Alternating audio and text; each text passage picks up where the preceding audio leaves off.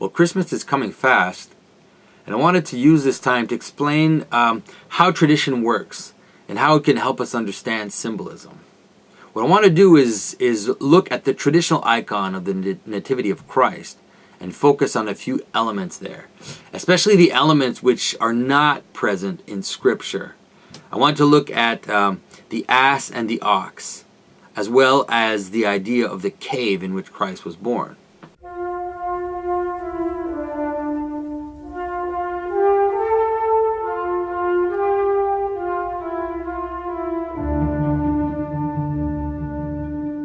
This is Jonathan Pageau.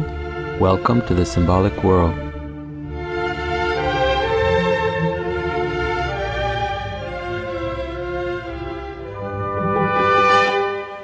The details of the birth of Christ in the Gospels are actually pretty sparse. And so many of the details of how we perceive the Christian story actually come from tradition. For example, the Bible doesn't say that there were 3 magi. It just says that there were magi. And even though many modern Protestants have been hostile to non-biblical tradition, these traditions persist nonetheless. And we'll look at why they do and maybe how that works. One of the traditions that has persisted since the beginning of Christianity has been the notion that there's an ass and an ox present when Christ was born.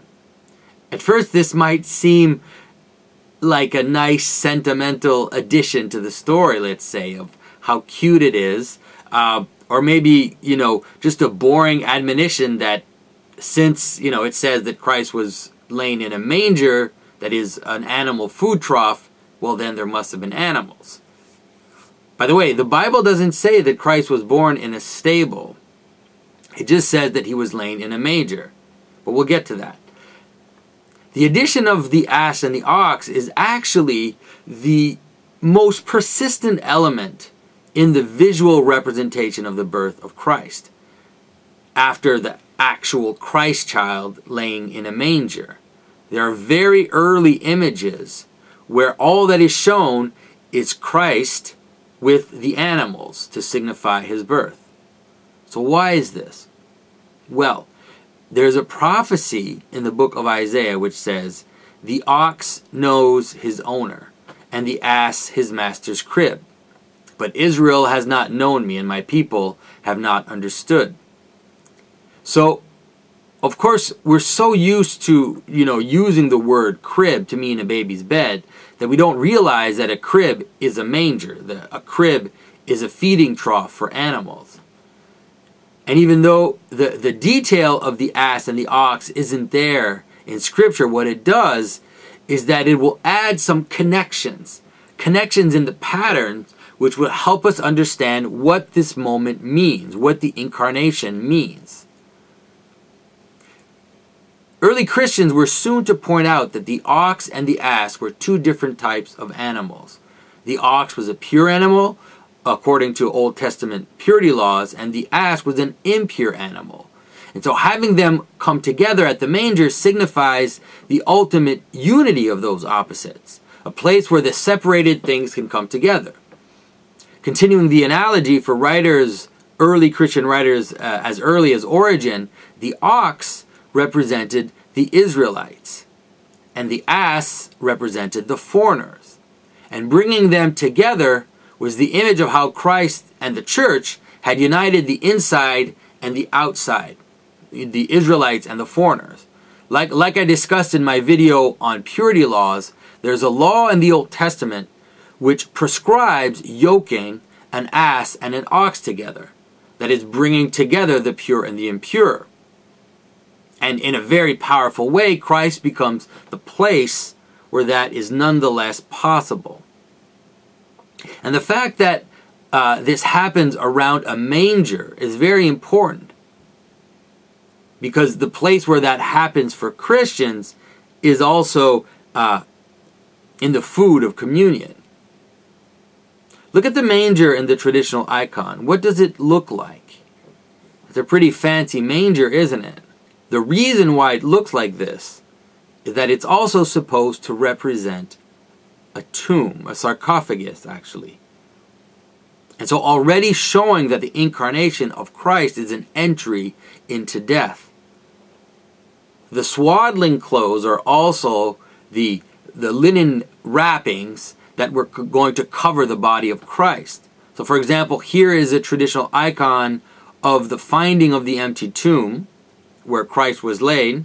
And you can see the sarcophagus and you can see the empty wrappings. And you can see visually the relationship that would be found between the way the manger is represented and the cloth and the way the tomb is represented in the cloth. So in the icon, the beginning of life is connected to death. The place of Christ's birth is represented as a cave. This is a very old tradition, one that is attested to in the first century in Justin Martyr. Like I said at the beginning, the gospel does not tell us where Christ was born. But when you imagine it, when you represent it, there has to be a place, right? And by having that detail of the cave, it's not just a random detail which adds some, idiosyncratic tidbit to the story. Rather, the cave helps us to understand what the incarnation is. It adds a detail to help us see something which is already there implicitly in the notion of the manger, right? The lowest place imaginable, you could say.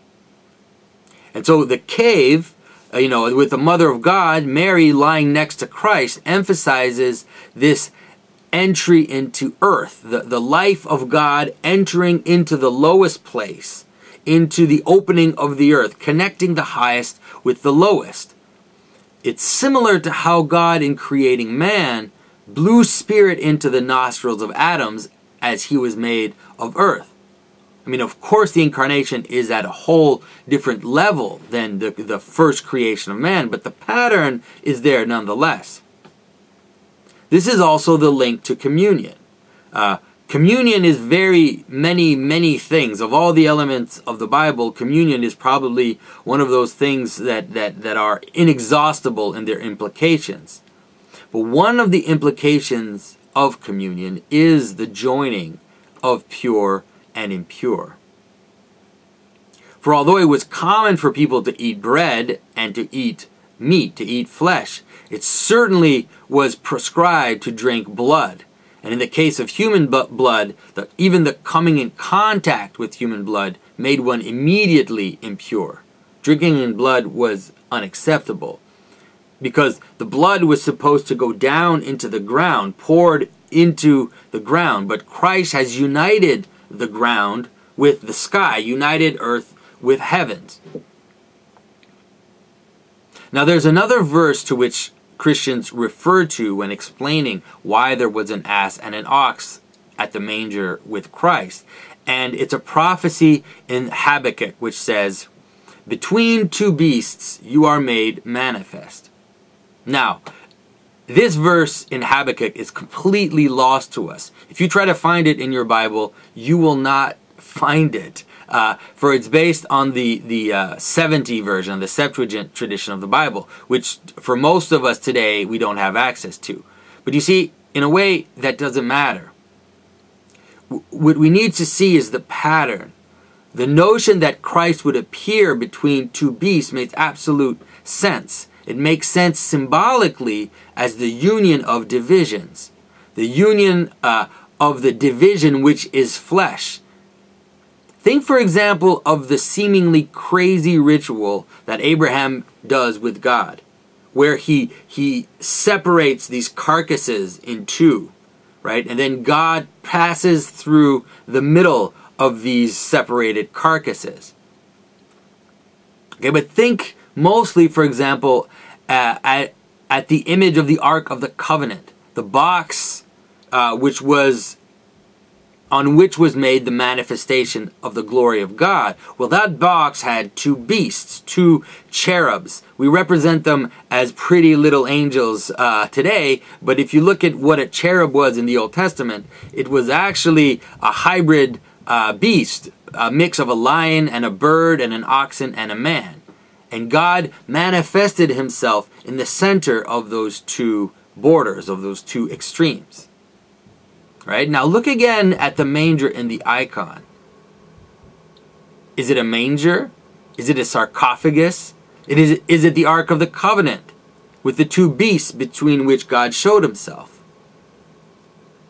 One must remember that in the Ark of the Covenant was placed the manna, the bread of heaven, which was given to Israel in the desert. So the Ark is also a container for food. So you see, the traditions that are added, the ass and the ox, the cave, and other details are not arbitrary. They're there to focus, to give us one more hint of the implications of this moment when God united himself to man. And all of the imagery of the Nativity is to show us that this point, this child in this manger, is a union of the very lowest with the very highest.